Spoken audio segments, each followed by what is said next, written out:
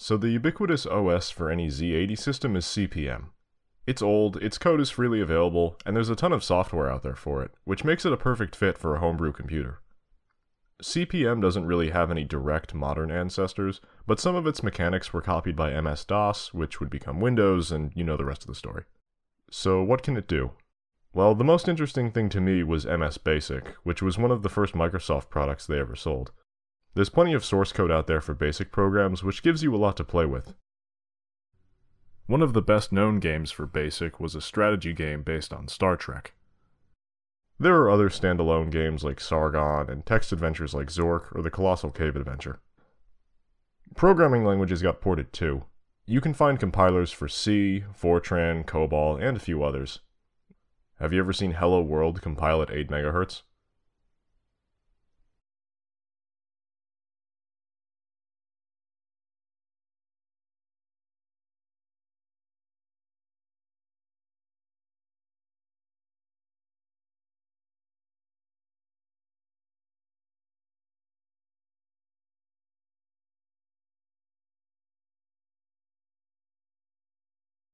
For comparison, here's what it looks like on my laptop.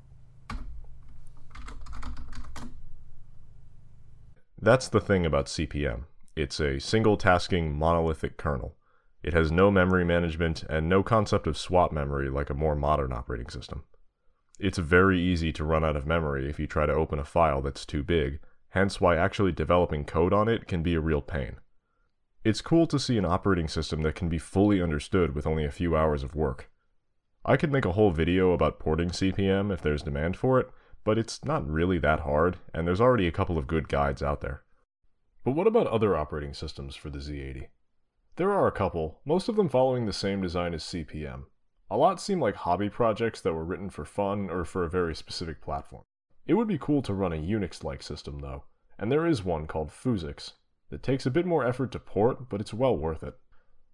Fuzix is a multitasking operating system that can run Unix programs from the shell.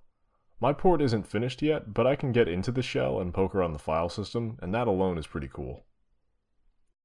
Fuzix doesn't have nearly as much software available, nor does it have the install base of CP/M, but it is an active, living project that's been going on for a few years now. It's already been ported to dozens of platforms, including most 8-bit CPUs in some form or another. If you've used a Unix-like system before, it'll feel familiar with most essential programs included. It also includes a handful of text-based games that you can play around with. As much fun as it was porting a more demanding system like Fuzix, I started to see the failings in a lot of my design choices though. So last I want to talk about what didn't go well with this project. I wanted to highlight the mistakes that I made so that others could learn from my poor decisions. The biggest hang-up I have in this project is using the propeller chip. The Parallax propeller is not a bad microcontroller, it's just not a good choice for this project.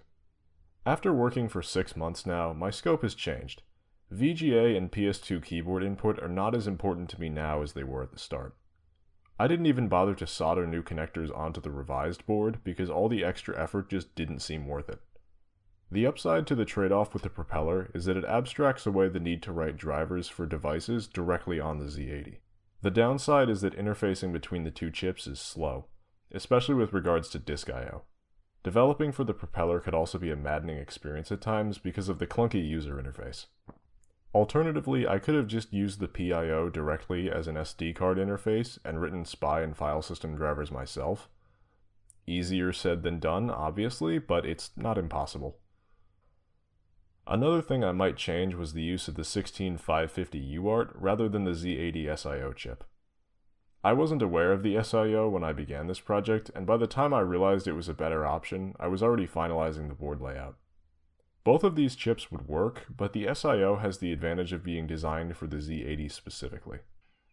I don't know if the DIP package 16550 are even manufactured anymore, so I feel bad using them if I know there's a limited supply left.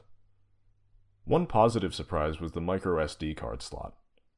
I expected the soldering process to be hell, but I did it by hand with a soldering iron and it worked on the first try both times. If I had a hot air gun or an oven, I'd trade for that, but it can be done aided by a magnifying glass and some tape. That's all I can really think of to say right now. I glossed over a lot of the finer details about porting CPM and Fuzix, so if enough people want a more in-depth account of anything I talked about here, let me know. As always, if you want to follow my work, I have a GitHub repo with all my code. And until next time, thanks for watching.